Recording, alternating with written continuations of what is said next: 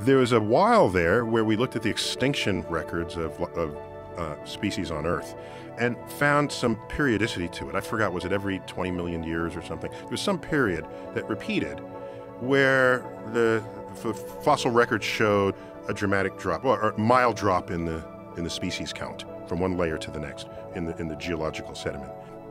So someone suggested maybe the sun has a really eccentric, as in its orbit, it's in a binary star system where there's another star that plunges in through the solar system, coming through the Kuiper Belt, and then goes back out in this dance with the sun.